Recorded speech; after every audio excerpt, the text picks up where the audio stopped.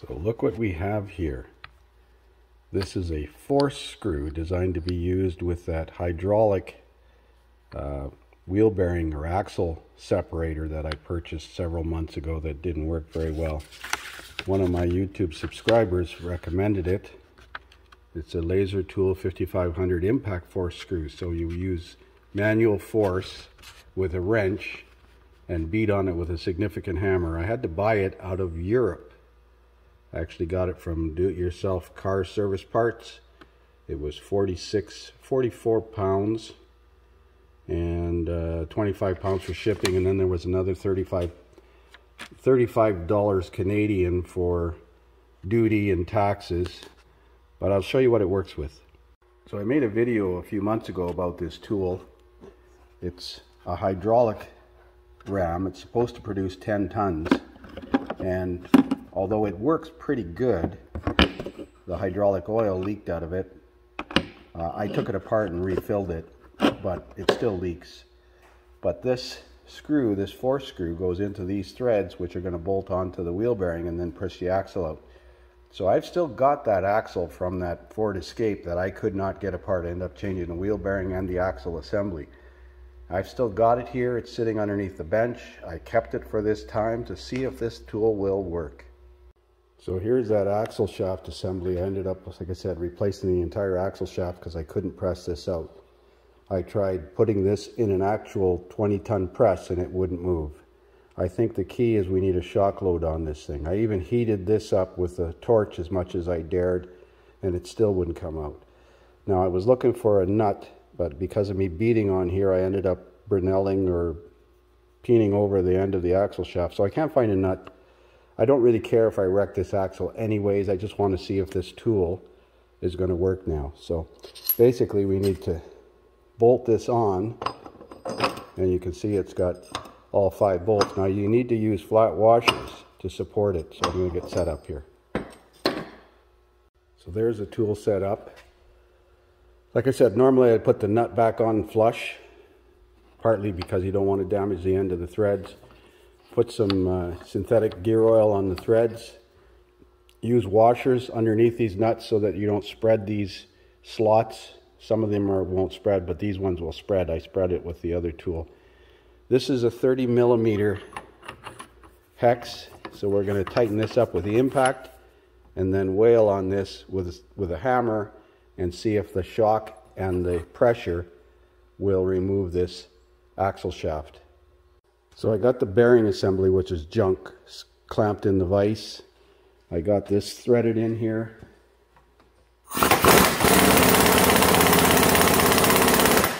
And I put significant pressure on it now. I'm going to hit this.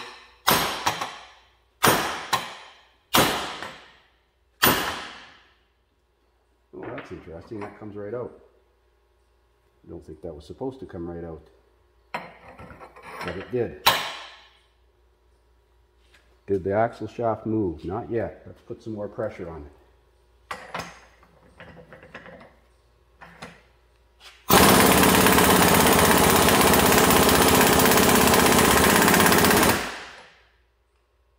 I'm looking in here at the joint to see if it actually let go. Let's hit it again.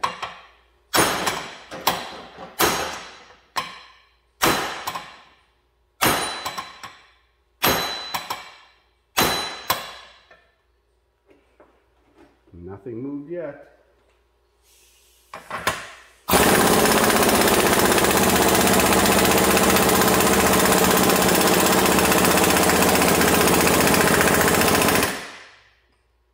Wow, that's got to be a tremendous amount of pressure on that shaft.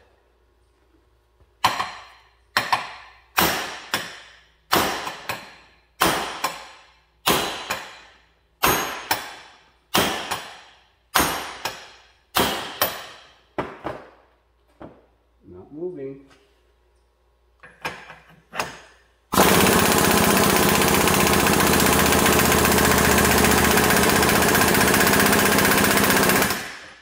I'm not sure if it's turning. I can't see it. I should put a paint mark on here so I can see if the shaft is turning.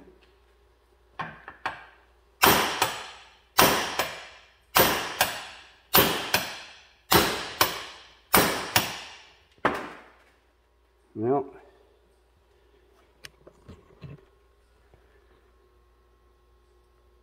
I don't see any separation between that axle shaft and that bearing in there. But we'll try a little bit more. Put a paint dot on the threads and the housing so I can tell if this is actually rotating anymore. And we're going to try it some more. So here goes. Let's see if we can move this any.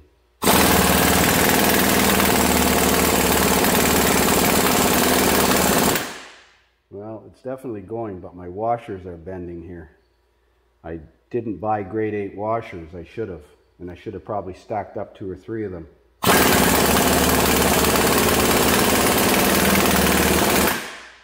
Well, it's turned about 180 degrees. But that could be just my washers bending here. Let's wail on it a bit.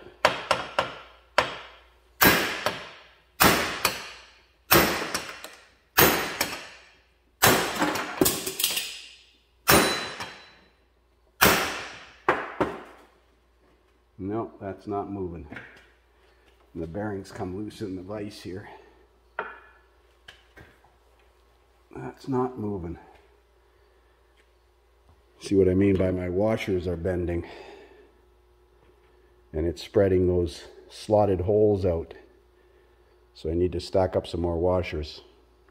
So I removed the wheel nuts and put 3 washers behind each wheel nut so that they don't try to pull through. And I'm going to tighten it up with the impact gun. I got gear oil on the threads. I got a white paint dot here so I can see if it's turning, and I don't see anything coming free in here yet. But we're going to hit it. When in doubt, hit it.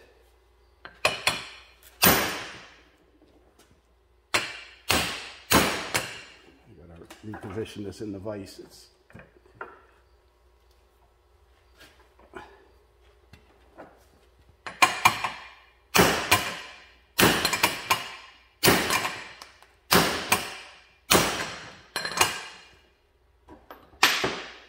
Oh, is it my imagination or is there some movement there? Let's see if we can tighten it some more.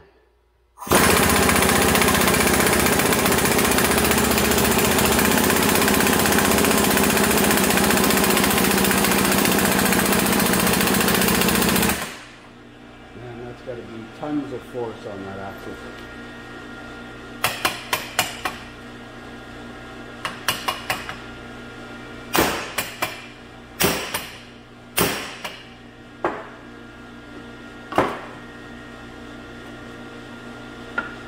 Sure, 0.5 to change a wheel bearing. You know how hard can it be? 1 axle nut and 4 bolts.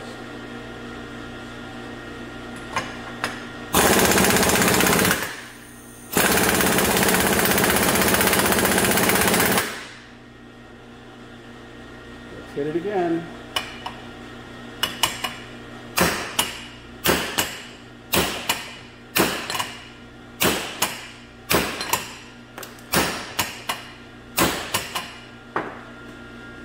It's not moving. Wow.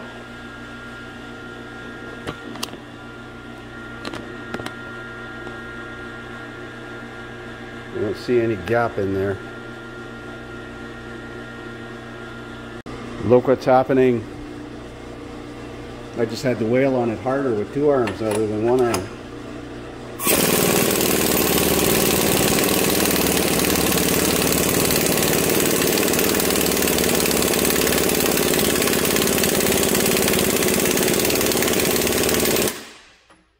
Definitely moving.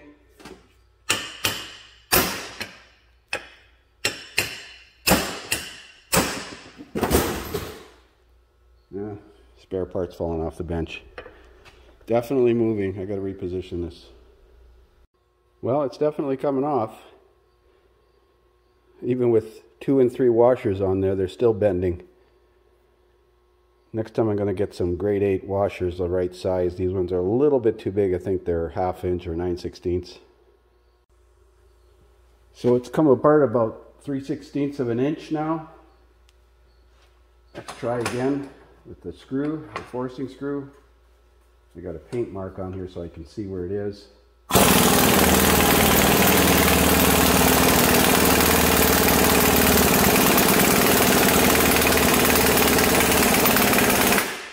think the forcing screw is actually starting to push it, but we're going to hit it. Yeah, you can see that it's coming now because as soon as I hit it, I can turn the forcing screw.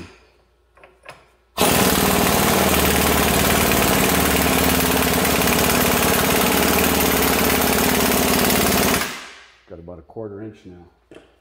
Let's try hitting it. That made a big difference. Now at some point I'm going to bottom out this driver in the hub. I'm hoping I'll be able to tell when that happens. That didn't release anything.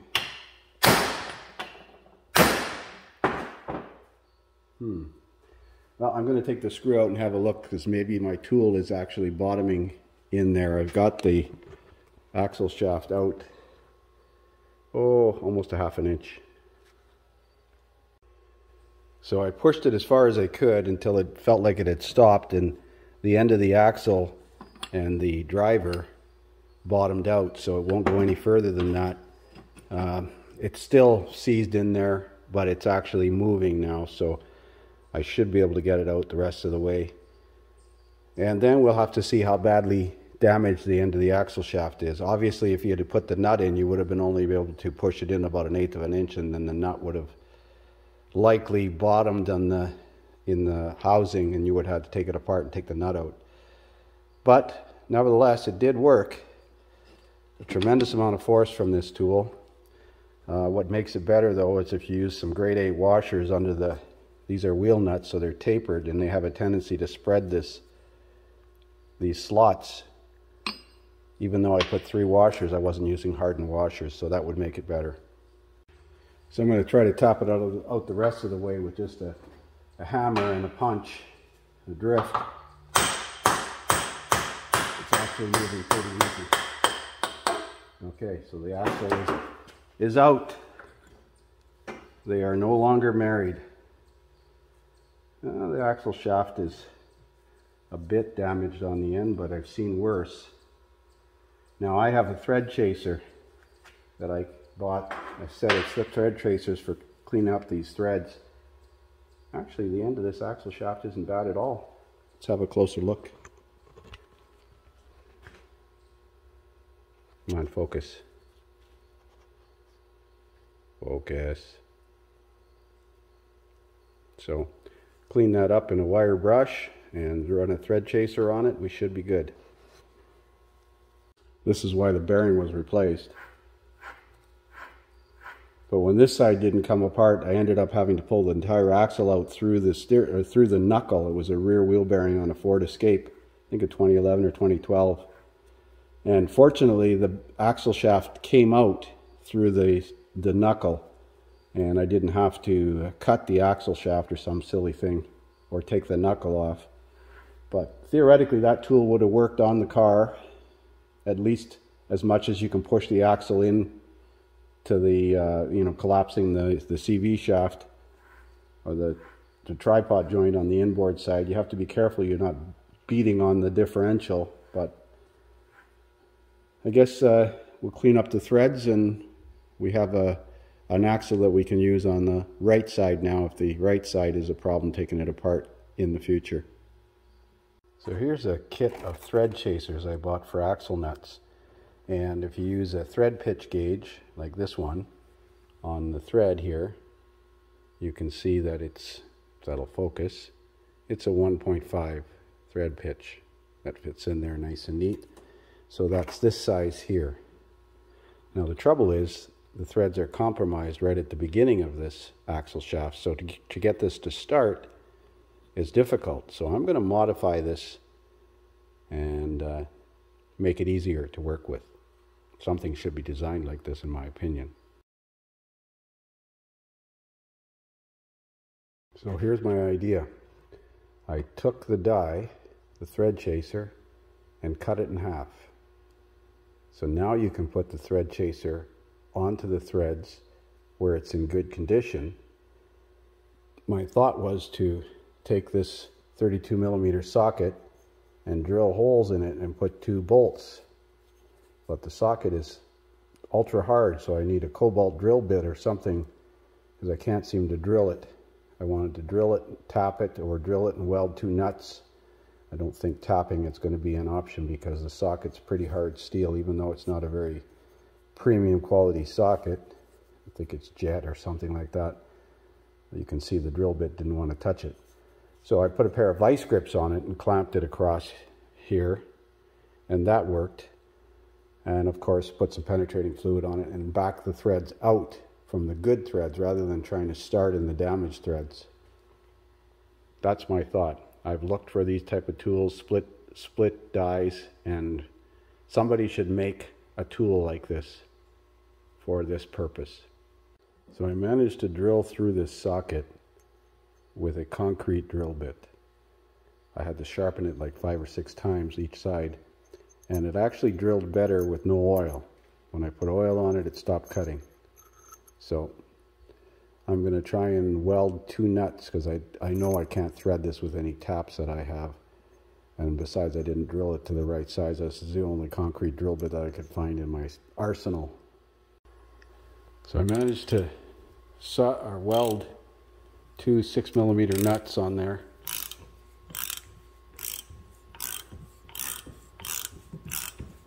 So now you can split the thread chaser, put it on the threads, put the socket over it, and then work the socket back off rather than trying to start it. And I sprayed penetrating fluid in there. I gotta tighten the vise.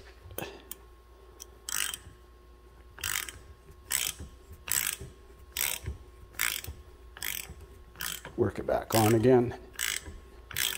Now keep in mind these cheap eBay thread chasers are not the best quality. They're not dies, they're just thread chasers. So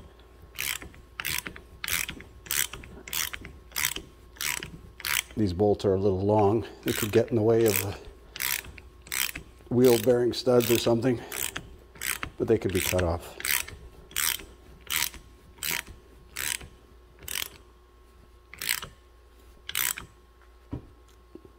Well, I'm going to take it off and have a look. So I decided to deburr the end of the axle a bit, and I clamped it in the vise upright so it's less wobbly. And again, put the thread chaser on in 2 halves so you line up the existing good threads.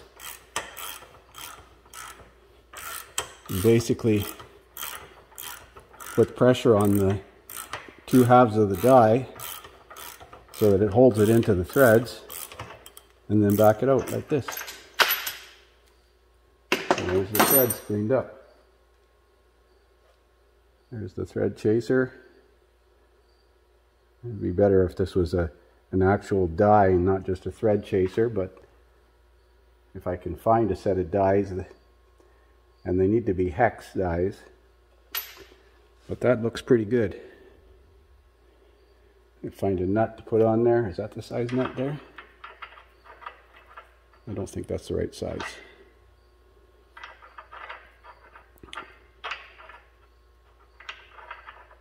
Yeah, that's not quite the right thread pitch. Maybe. It looks square. I'll double check the thread pitch. I know you're probably saying, well, why not just change the axle shaft? It's only worth $100 for all this time. But sometimes the axle is not available. Sometimes the parts aren't around. And sometimes you can't get this axle shaft off the car without major disassembly of suspension components, and you could do this theoretically on the vehicle. So there's my idea for a service tool. It's a little crude. Boy, that socket was hard. I had a tough time drilling that. Thanks for watching.